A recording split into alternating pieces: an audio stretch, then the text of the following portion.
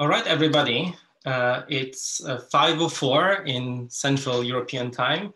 My name is Francesco Celerosi. I'm happy to be the chair of today's DinAmicI or DinAmicI seminar. Our speaker today is Sunrose Shrestha from Tufts University.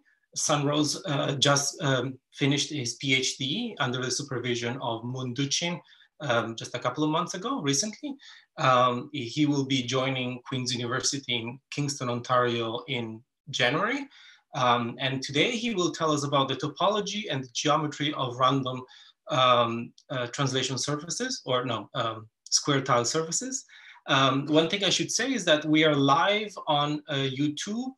And so by agreeing to be seen on the video here, you agree to be live on YouTube. So the video is going to be recorded. So just be aware that by asking a question or interacting during this session, you agree to be live on YouTube as well.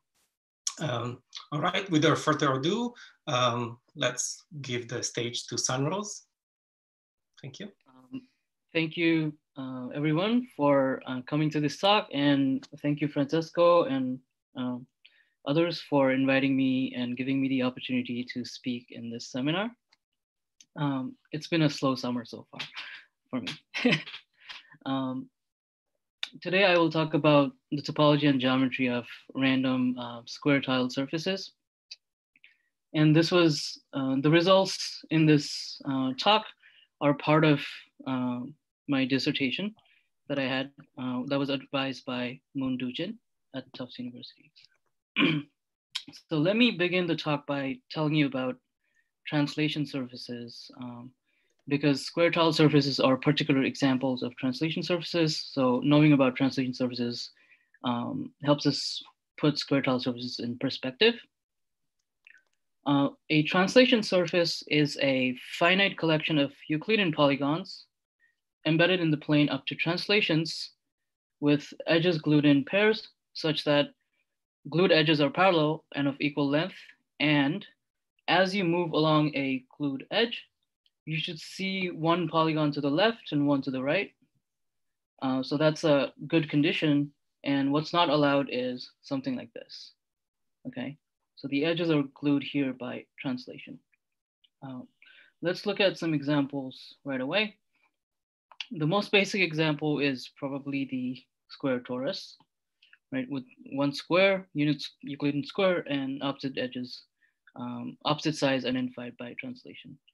Another example is the regular octagon with opposite edges identified by translation as so, and something,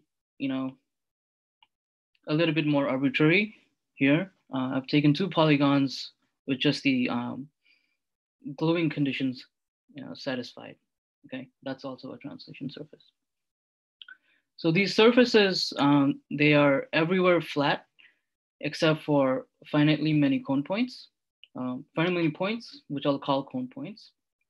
And that's because these surfaces are built out of Euclidean polygons, okay? And so at every cone point, the angle will be an integer multiple of 2 pi. And I'll write it as so, okay? And that's because if you start measuring the angle at a cone point, if you start on an edge, the only way you're going to finish measuring is to come back to a copy of that edge, like the pair of that edge that's parallel to it. So you must have gone around an integer multiple of whole rounds to come back. So that's why I wrote it this way. And the alphas are kind of representing the angle excess, like how much multiple of 2 pi there's in excess. Okay, so let's look at these examples and familiarize ourselves with the cone points. So the torus doesn't have a cone point. You can see that actually that even though it appears to have this special point, it's actually not a special point. The angle is still 2 pi. Okay. In the octagon, you can actually follow the gluing and find that all of these vertices are all of these corners are identified to a single vertex. And the angle actually is 6 pi around that cone point, okay? And that's the only cone point in that surface. You can do a similar thing here in this other surface. So you can start following the edge glowings. Here I'm just gonna carry out the identification, right? And you're back. Another cone point would be another vertex that's left. Okay, and you know, you can do an appropriate triangulation and find that both the angles are 4 pi in this case. Okay, the angle around the cone point. The genus of these surfaces are given by this formula here. And you know, you can do an Euler characteristic argument to get at this formula, or you know, a simple Gauss-Bonnet will suffice. And it's really that the curvature of these surfaces, the negative curvature, is concentrated at the cone points. So just knowing the angles around the cone points is sufficient to give the genus of these surfaces. Okay. Now, in general, the cone point data can be recorded in a vector like this. I've called it alpha. So alpha I are really recording the angle excess, and S is the number of cone points, okay? And the collection of translation surfaces that share the same cone point data is called a stratum and denoted as H of alpha, okay? For alpha, the cone point data. In general, these strata, they have orbifold structure, and you can think about, like neighborhoods via this kind of cartoon picture that I have over here. It's not very formal, but really, if you have a surface, say the octagon that we already saw, 4 vectors suffice to give you the surface, if you know it's a translation surface, right? And these 4 vectors can be perturbed to get another octagon surface that's, in the neighborhood of the surface, okay? And so these are the local coordinates. To be more precise, you have to pick a basis of the relative epistemology relative to these cone points and so on. But really, like, this is the kind of the geometric idea. And these vectors, they go from cone point to cone point, and they are called, or like the curves that join from cone point to the cone point, they're called saddle connections, okay? And the vectors that describe the displacements are called holonomy vectors in general. And more formally, a saddle connection is a geodesic segment from a cone point to another cone point, not necessarily a different cone point, but without any cone points in the interior. Okay, so for example, in this surface, we can look at some cone points. So this is, look at some holonomy vectors and saddle connections. So this is a saddle connection, and the holonomy vector associated to that is just 1, 1, because it's X and Y displacement, 1 each. You can have something maybe like this, and the X displacement in this case is 1, the Y displacement is 2. And you can also have something like, use the same color, this, which is 2, 1, okay? So these are saddle connections, and I'll be studying these as well. And for this talk, I'm gonna denote whole S as the set of holonomy vectors that arise as saddle connections from that surface. And I'm viewing them in R2, okay? Or square tile surfaces, so really Z2. Now, a basic example of what a holonomy set could look like is for the standard square torus that we already saw. And it's not hard to convince yourself that it's exactly the set of points in Z2 such that the X and Y coordinates are relatively prime. Okay, and that's because you're not allowed to have another cone point in the interior. And I should also say that the torus is kind of a degenerate case. It doesn't have a cone point, so you have to mark a point to be able to study, cone points or saddle connections on the surface. Okay, and I'll denote that this set, this special set in Z2, comprised of the primitive vectors as RP for standing for relatively prime. Now, translation surfaces are well studied by a lot of people, and they, arise in multiple ways, but really two ways that concern people in dynamics, I would say. The first is in the study of polygonal billiards. So if you have a polygon that has angles that are rational multiples of pi, then studying a billiard trajectory inside that polygon, you can associate it to studying a curve inside a translation surface. And that's via an unfolding construction, which let me show you using a GIF or something that I drew at some point.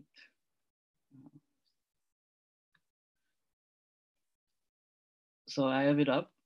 So you're playing billiards in this square, and every time it hits an edge, you're going to reflect the table and preserve the orientation, or keep track of the orientation and let the trajectory go in a straight line. So if you do that in all of the edges, you're going to get a torus, like so. Let me play it again because that was maybe a little bit fast. And you might have already seen this. It's fairly famous.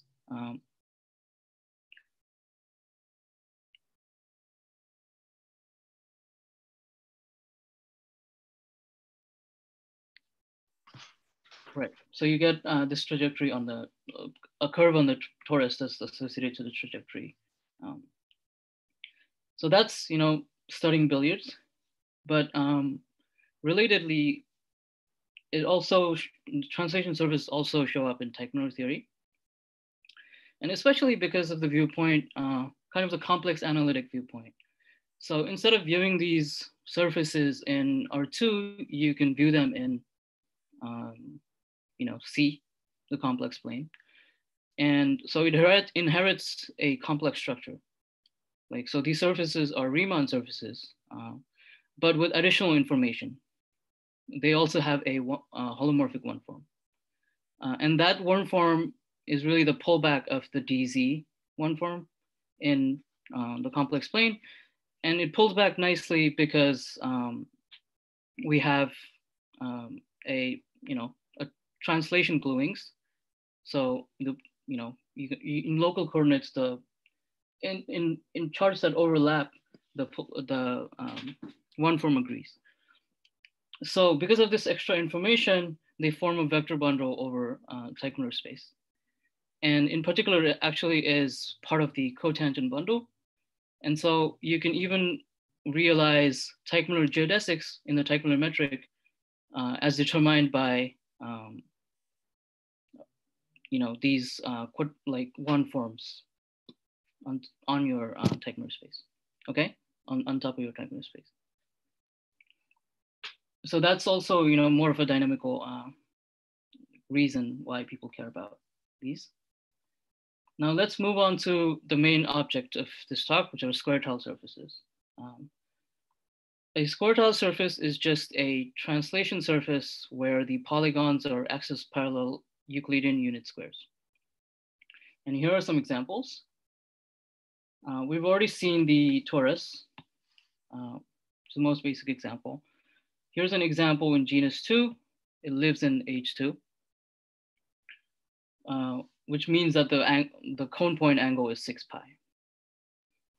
And here's an example, another example in genus 2 with 2 cone points with angle 4 pi each. Okay. Are there any questions so far? I'm seeing some chat stuff. Yeah, no, I didn't see any question. People really like the animation that you showed. And I should say that if anybody has questions, feel free to write them in the chat and I'll relay them to Sunrose. Oh, okay. All right. Yeah. Yeah. So I'm keeping an eye on the chat. I won't keep track of the chat then. Yeah. Yeah, don't worry. Thanks. So there are other ways to view translation surfaces, the square tile surfaces in particular. They can be viewed as branch covers of the standard square torus with exactly one branch point. And also they can be viewed as translation surfaces which have holonomy vectors in Z2. Okay. And this viewpoint is in particularly nice because as I described earlier, we had these vectors that give local coordinates for strata, right? And those vectors were in R2, but really because of the translation surfaces having holonomy vectors in Z2, they have a lattice-like structure inside their strata. And because of this lattice-like structure, you can count square tile surfaces up to a certain number of squares, just like you can count lattice points in Euclidean space, and get volume estimations of strata, just like you can get volume estimations in Euclidean space. And that kind of viewpoint has been exploited by Zorich, Eskin, to compute the volume in strata. And what I mean by volume is the Masur-Veitch volume, which is really just Lebesgue measure in those local coordinates. Okay, pulled back by those local coordinates. So square tile surfaces have a particularly, nice place in the hearts of people who study translation surfaces because of, this reason. I'll denote square tile surfaces with n squares as STSn as I go forth and stuff. Okay. So with all of that, we're now ready to dive into the main theorems. So I'll present two theorems. The first one is the genus theorem, and it's motivated by the question, if I randomly take n squares and start gluing them to form a translation surface, what's the genus of that surface? Of course, I have to make precise what random is, which I'm going to do in a bit, but let's think about it. Or I would ask the audience to guess, like make some guesses maybe. Francisco, you've already seen this talk, so I don't know if you'd like to guess the correct answer, but any guesses from the audience of what the expected genus should be? Is it log n, or is it quadratic in n? Square root n over 2. Square root n over 2. Those are good guesses, maybe. But really the answer, since I'm not seeing that many guesses, the answer is n over 2. So that's the leading term. But we have, we can get a little bit more precise. Okay, with the secondary terms as well. And gamma here is the Euler-Mascherani constant. And it's roughly 0.577. Okay, and the variance, is about log n. Gamma over 4 minus pi squared over 24 plus. And so you'll see like why really like these kind of stuff, these constants appear in a bit towards the end of the talk. So a few remarks are in order. The distribution is actually asymptotically normal, although I've like presented only the expected genus and the variance. And it was initially proven by Sabine Lepner, but they used a different method, same model, but a different method. And what our method does is it generalizes to polygon tile surfaces. So what I mean by that is instead of thinking of building surfaces out of squares, translation surfaces out of squares, you can think of building translation surfaces out of octagons.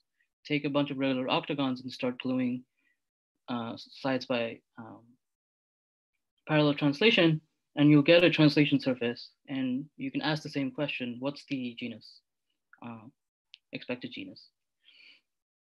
And also, our method allows investigation into the holonomy set of these surfaces, which is the content of the next theorem. Okay. So the next theorem I'll call the holonomy theorem. And again, it's kind of a guessing game, but given a random square tile surface, I haven't described what random means. What's the probability that you'll get your holonomy set to be exactly equal to the primitive vectors in Z2, right? And what's the probability that you'll contain the primitive vectors in Z2? Those are the sort of the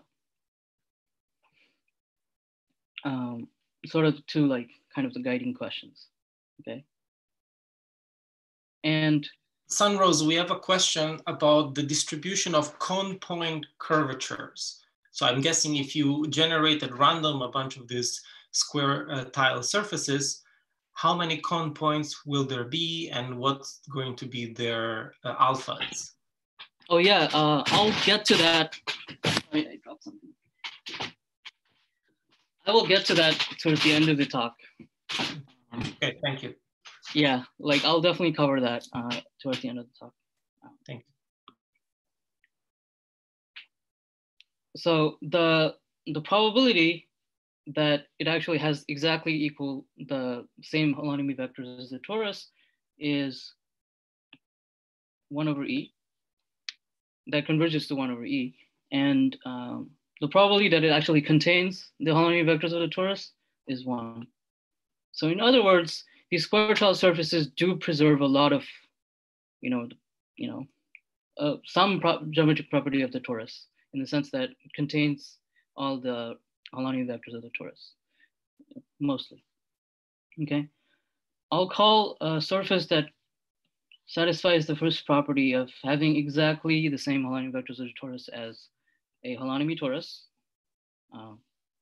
and a surface that contains these primitive vectors but may have more as visibility torus. And you might even ask, like, why is there even an example of a surface that is not a visibility torus? And in fact, they are not that hard to come up with. And in fact, this is an example that I already showed you. So for the visibility torus, you assume a strict inclusion? Not necessarily. No, holonomy tori are also visibility. Okay. Yeah. And so in this case, what happens is that if you move in the horizontal direction to the right from any representative of the cone point, you have to travel at least 2 steps to come back to it, right? In all of these directions. So visually, you can see that 1, 0, the holonomy vector. So 1, 0 is not in the holonomy set of this surface. Okay, and so this surface is not a visibility torus by definition, because it misses one of the primitive vectors. Now let me talk about how these 2 results relate to the past. So random surfaces are not new. People have studied random surfaces with different metrics before. And although I've mentioned some name here, I'm probably missing a lot more. Like I already noticed that I've missed Javier Zaguier, which is also like kind of a foundational paper. But they have studied random surfaces before. People have studied random surfaces, but not necessarily translation surfaces, although translation surfaces have also been studied. In particular, I want to compare the genus theorem to a result by Gambard, who says that given a random n square surface, again, not necessarily translation gluings, what's the expected genus, okay? And he says that the expected genus is this expression here, okay? And it looks awfully similar to what we have, but except for this, additive constant of log 4 over 2. And the reason that, there might be different reasons, but really the reason is that we're using a different model. So it might be just an artifact of the model. But another heuristic reason for this loss in genus is that Gambard, because he's not restricting to n squared, or because he's not restricting to translation gluings, he can actually make spheres, whereas we can't make spheres. So there might be a loss of genus from spheres appearing on the surfaces as well, okay? Now the holonomy theorem also can be related to some results in the past, notably by Eskin and Masur, who in 2001 proved that for any stratum, there exists a constant that only depends on the stratum, such that for almost all surfaces, translation surfaces in that stratum, the number of holonomy vectors up to length r, so this is denoting the number of holonomy vectors up to length r, grows quadratically with this constant, okay?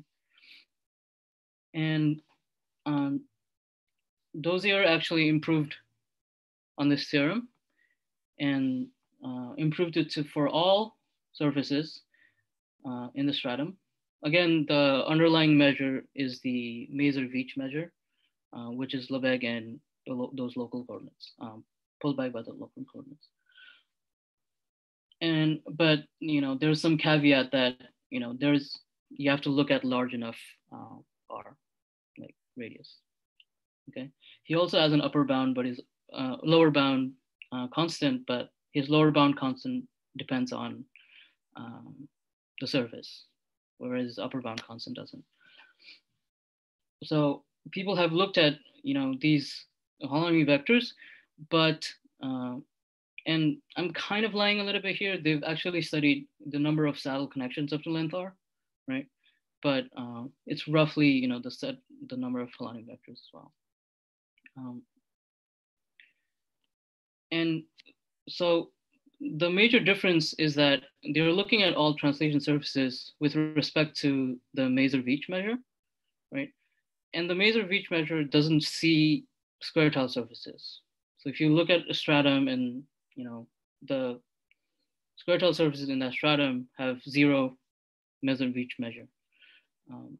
And also we're varying the number of squares, right? We're not fixing the number of cone points, but because they're fixing the stratum, they're actually fixing the angle of the cone points and the number of the cone points. So it's really a kind of an orthogonal theorem in a sense, like a complementary theorem, the holonomy theorem for these past ones. So now let me tell you about the randomizing model. And it's a very, you might think, the square tile surfaces are really nice. There should be something very combinatorial that's, going on. And it is, square tile surfaces can be represented by 2 permutations, okay? One that comes from the horizontal gluing and the other coming from the vertical gluing.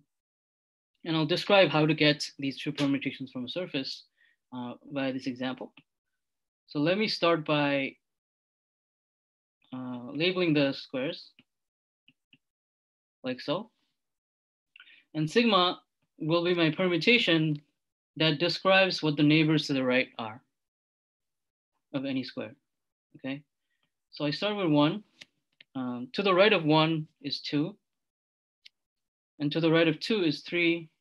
And to the right of 3, because of this gluing is 1. And so 4 has itself as its right neighbor, and 5 has itself as its right neighbor. So I get this permutation. And similarly, tau describes what's glued to the top of a square. So 1 is glued to itself on the top, right? And 2 is glued to, 5 is glued to 2 on the top, and 4 is glued to the top of 5, and you're back at 2. And 3 has itself as the top neighbor. So you get these two permutations from this Swiss cross surface. You can imagine doing something like this to go backwards. And given two permutations, you can start building a surface. And actually, you'll get a labeled surface by this procedure, reversing this procedure. And if you don't want to care about the labeling, that would correspond to simultaneous conjugacy classes of these pairs of permutations. Okay. So really, Sn cross Sn mod simultaneous conjugacy is in bijection with STSn. Okay. And when I'm thinking of STSn, I'm not necessarily thinking of connected surfaces, because you can get disconnected surfaces if you choose the permutations poorly. But the probability of that happening as n goes to infinity is again 0, converges to 0. So, this is in fact a good model to even get connected surfaces. And so instead of, taking the, simultaneous conjugacy classes, we will take the random model as just Sn cross Sn, because it's easier to work with. And also it's mimicking, past conventions in random group theory and random graph theory, where the models are not in bijection with the objects that they're representing, especially because the isomorphism problem is difficult in those settings. And the third reason really is that one should expect surfaces that have a lot of relabeling to be symmetric in some way. And so as n goes to infinity, you shouldn't be seeing too many symmetric objects. So the proportion of those symmetric ones should be going to 0 as well. So this should be a good model as n goes to infinity. Although that is something still I want to make more precise in an upcoming project that I'm thinking about. Now, let's learn how to use this very combinatorial model. The first lemma I want to, or maybe an observation, it's been around in the literature, or not even in the literature, it's more like a folklore kind of lemma, is the vertex gluing lemma. So given a square tile surface that's given by these two permutations, square I and square J have their bottom left corners glued under the identification, if and only if I and J are in the same cycle of the commutator. Okay, so it's a combinatorial condition picking out something geometric. And let me illustrate this direction using a simple case. So let's assume, as kind of an induction hypothesis almost, that I and J are right next to each other. In fact, J follows I in the cycle that they're in. And then we can translate what that means geometrically in the sense that tau inverse of I is glued to the bottom of I. That's just by definition. And again, by definition, sigma inverse tau inverse of I is the left neighbor of tau inverse of I. And similarly, tau sigma inverse tau inverse of I is the top neighbor, right?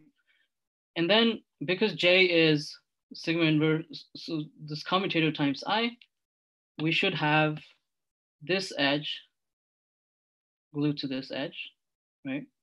Because sigma hit this thing should be giving you J. And so that means that these two corners are identified, okay? Now the upshot of that very elementary lemma is that the number of equivalence classes of vertices is equal to the number of disjoint cycles of the commutator, okay? Because every commutator, every cycle is representing a bottom left vertex, but then every vertex in the surface has to be a bottom left for some square. And in fact, the proof actually gives us a little bit more. It gives us that if the cycle length is greater than or equal to 2, then that should correspond to a cone point of angle 2 pi L minus 1, okay? And in particular also that fixed points of commutators should correspond to non-cone point vertices, okay? Because that look like this. And that's because going one step in the commutator corresponds to going around once. And if you were a fixed point, then that means you just glue it up to itself and you get a 2 pi angle. And this will be important for the next lemma. So I'm harping on it a little bit more. Now the next lemma is the holonomy characterization lemma. And so let me go back and you can already see the hints of like the angle distribution as well coming up for that earlier question. So I'm getting at the answer towards getting the angle distribution as well. Now the holonomy characterization lemma is really a combinatorial condition picking out holonomy tori. So it says that a connected surface with sigma and tau as its permutations is a holonomy torus if and only if sigma and tau, the commutator, is fixed point free. And the idea is that if S is not a holonomy torus, that should happen if and only if there exists some vector that's not primitive and in the holonomy of your surface, okay? And that exactly happens if there exists a non-cone point vertex, right? One of those like square corners that don't form a cone point in that saddle connection that realizes W, okay? And that happens, as we just saw, if and only if there exists a fixed point corresponding to that non-cone point vertex. So fixed point free commutators pick out holonomy torus. The next lemma is somewhat similar. It's picking out visibility tori. And it's a sufficient condition for surface to be visibility. So a square tile surface with these permutations, 2 permutations, is visibility torus if the commutator has less than n/2 cycles, okay? And the intuition is somewhat similar in the sense that if you have less than n/2 cycles, then you don't have that many space for fixed points. And so there aren't that many non-cone point vertices in your surface, okay? So for example, here, the obstruction of this surface being a visibility, one of the obstructions at least, is that, these are the non-cone point vertices that appear, right? And because of those appearing, you don't have a 1-0 solid connection, right? You have to go through that.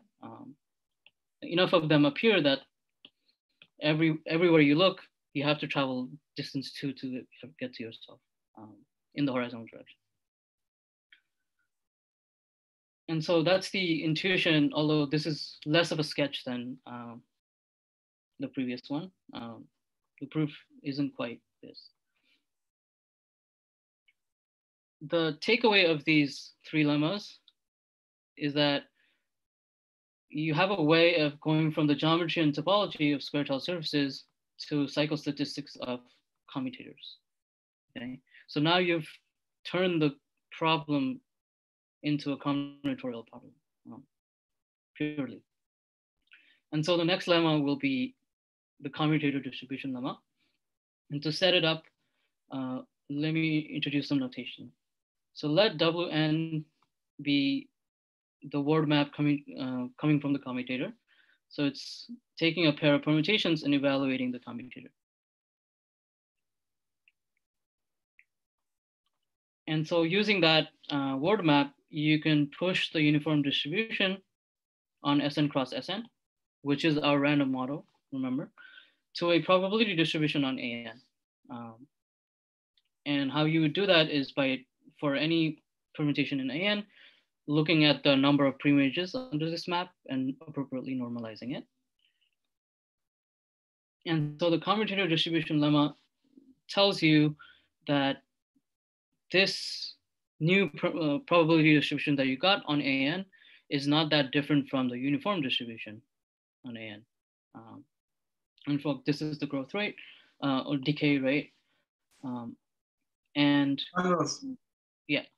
So we have a question about why the word visibility for visibility torus. What's the intuition for using the word visibility? Right. Visible lattice points from the origin, right? Yeah. So the relatively prime, the primitive vectors in Z2 are exactly the visible lattice points if you sit at the origin. And that's the reason that we use visibility. Thank you. And so this distance is the total variation distance, and you can kind of think of as the soup distance, because it's looking at how different the two measures are in, or like what's the maximum difference between the two measures over the sets. So really, in the limit, this new distribution still converges to the uniform distribution in An, okay? And to sketch a proof of this, we need a little bit of representation theory. So let me set up some notation for some representation theory. So rho will be my representation from a group to a GL of a vector space, and chi will denote a character. The Fourier transform of a probability measure at a representation is defined to be this expression here. And what you're doing is you're summing over the representation, but weighted by this probability. Okay, so this in particular is going to be in GL of V. It's just a matrix. And so Diaconis and Sashahani give this nice general lemma, which gives an upper bound to how far your probability measure can differ from the uniform measure in terms of this Fourier representation. Okay, so in particular, the square of the total variation distance is bounded above by this expression here, where you're summing over the irreducible representations that are not the identity and looking at the trace of this product of the Fourier transforms. The star is just the complex conjugate. Okay? And so this is some expression that turns the problem into a little bit of representation theory. So the sketch of the proof is going to use that as the starting point. So the starting point really is the Diaconis-Sashahani lemma applied to our case. So we have PWN as the probability that's induced by pushing forward the uniform on the pairs, uniform distribution on the pairs. And U of AN is outright the uniform distribution on AN. And so that distance is bounded by this expression here, where you're now summing over the representations of Sn instead of An. And again, the similar expression regarding the Fourier transform. And to use this, we need a nice form for this, the Fourier transform. And that can be attained by using a formula of Frobenius. It's very classical, actually more general than the symmetric group. And it's given by the probability of any pi in An is given by this expression here in terms of the characters of irreducible characters of Sn. And so using, just some manipulation, you can get at a very nice expression for the Fourier transform of this measure. And in the end, all you need to, all you've left with is a scalar matrix, scaled by 1/, dimension of the representation. And so plugging that in and using an estimate of Liebig and Chalep, you get the required result. Okay, so it's really a hodgepodge of different, results kind of stringing together. It's not something that's overly, too exciting, I guess. But what's the upshot again? The big picture after this, some representation theory is that if you want the geometry and topology of square tile surfaces, you can use the model to relate it to the, cycle statistics of commutators for uniformly distributed pairs in the symmetric group. And then you can relate it to, using this commutator distribution lemma, the cycle statistics of uniformly distributed permutations in AN. Okay.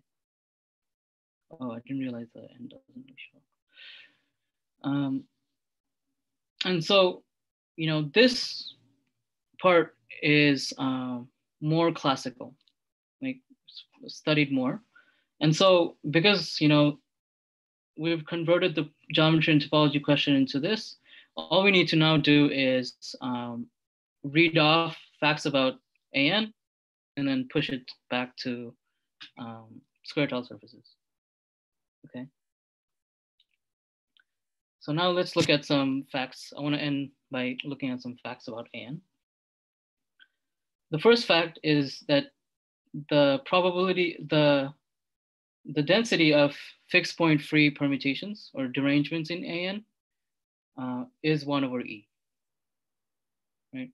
And that's exactly corresponding to the density of holonomy tori being 1/E.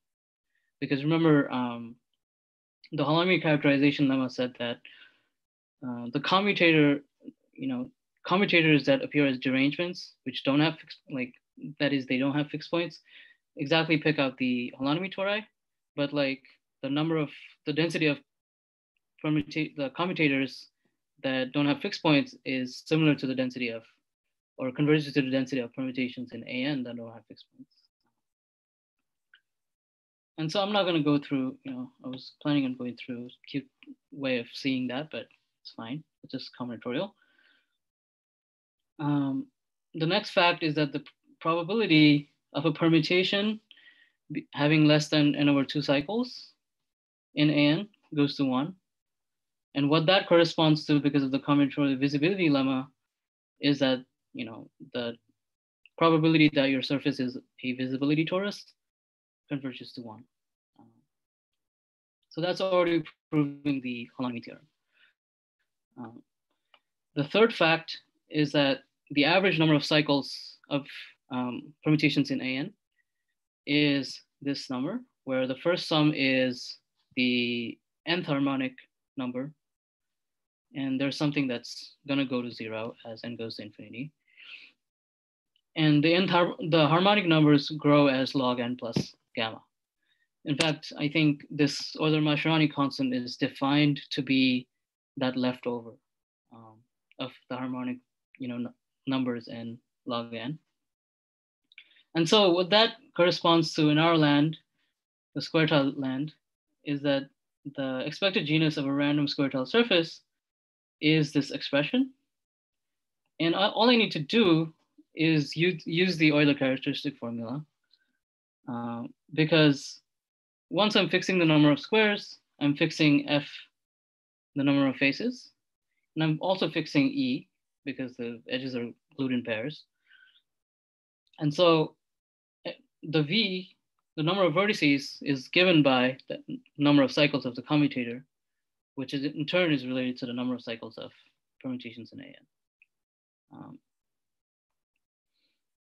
And so now to answer finally the question that was posed earlier, the average number of fixed points of a permutation in AN is 1. And so what that means is that the expected number of singularities, or I guess cone points, I've been using cone points, but I sometimes go back and forth singularities. Expected number of cone points is log n plus gamma, which is the number of vertices minus the number of fixed points, which correspond to the non-cone point vertices, right? And so this is the expected number of cone points. And even more, the normalized cycle lengths of a permutation in AN. What I mean by that is, or I guess I should say ordered normalized cycle lengths, and normalized by n. So the ordered normalized cycle lengths, they follow this distribution called the Poisson-Dirichlet distribution, which arises from this random stick breaking process. And it's easy to describe. You take a stick of length 1 and then randomly break off a piece from the left, and then break off another piece randomly from what's left and keep breaking off, and then order the broken off pieces. And so you get this, like a distribution in 0 and 1, right? And everything summing up to 1. And that distribution, that like sequence of breaks is given by a Poisson-Dirichlet distribution. And so that's what the normalized cycle lengths for permutations in AN follows. And so it governs, distribution for among the strata as well as Poisson-Dirichlet distribution. Not on the dot, but it's asymptotically that. Sunrose, we have a question from Ian Frankel. He's asking, so you said earlier that the disconnected surfaces go to 0. The probability of them being disconnected goes to 0. How fast does it go to 0? So the probability of two permutations giving a, so let me qualify that by saying the thing that actually governs connectivity is transitivity of those two permutations. So if those two permutations generate a transitive subgroup of Sn, which means when it acts on 1 through n, it's transitive, then it gives a connected surface. And so the probability of those, probability of generating a transitive subgroup by pairs is roughly 1 minus 1 over n, or order big O of 1 over n minus, yeah. So it's decaying as 1 minus 1 over n, I would say. And what about the curvatures at the cone angles? Could there be, like, since there's log n approximately cone angles, could there be some that have a lot of excess angle and some that have very little? Or how is the distribution of the actual excess angles, the alphas? Yeah, so that's governed by this other result, Goncharov, I think, like classical result by Goncharov, I think. That's, I forget the exact constant. It's like 0.6 n is the largest cycle, like expected largest cycle of a permutation. Like the length of the longest cycle, you mean? Yeah, length of the longest cycle, yeah, expected, yeah. Length of the longest cycle is about 0.6 n. And so that's giving the length, that's relating to the length of the largest cone point. Yeah. Another question from Dima. He's asking, if we pick a random point on a random surface and take a ball of radius, let's say 100 or 1,000, does this have a distribution? Does this distribution have a limit?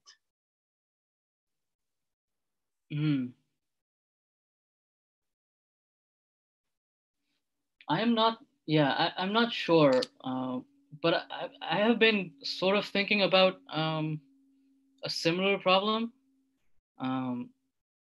So what I've been thinking about is the covering radius, which is similar. It's not the diameter, I guess, but it's if you take a point and then grow a ball, and it reaches a cone point, right? So what's the largest radius of such a ball before reaching a cone point? And that's called the covering radius. And I've been sort of experimenting kind of with that. What I've found so far is that if you are a holonomy torus, you're bound to have covering radius 1 over square root of 2. So roughly about 33, like, or 37% of the time, 1 over e percent of the time, you get 1 over square root of 2. But the exact distribution of like the rest of the such radii, I don't know. Yeah, if that answers your question, Dima. We have another question also from Dima. I also had this question in mind. So if you make a random surface with lots of squares and then you pick a random direction, how does the dynamics look like in that direction? Or Dima is asking specifically about the time, the return time. Oh, I haven't thought about that. Yeah. But if you if you take, for example, vertical direction, when this is just related to the cycle, yes, visually. Yeah, the vertical and the horizontal is just related to like the length of the cycle of sigma or tau, depending on, yeah.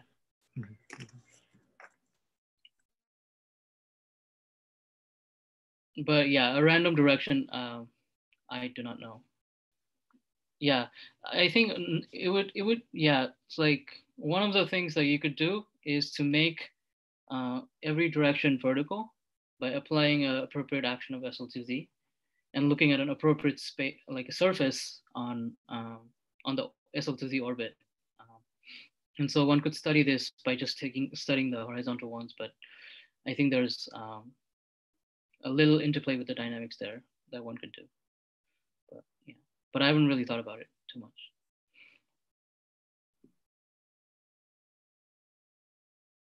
I think that's it for questions. Yeah, so actually, yeah, so that was it. That's the end of my talk too.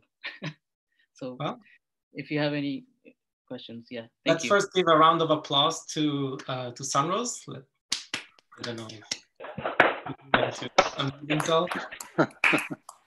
yeah, so we had a lot of good questions. Any more questions from the audience before we turn off the YouTube live talk?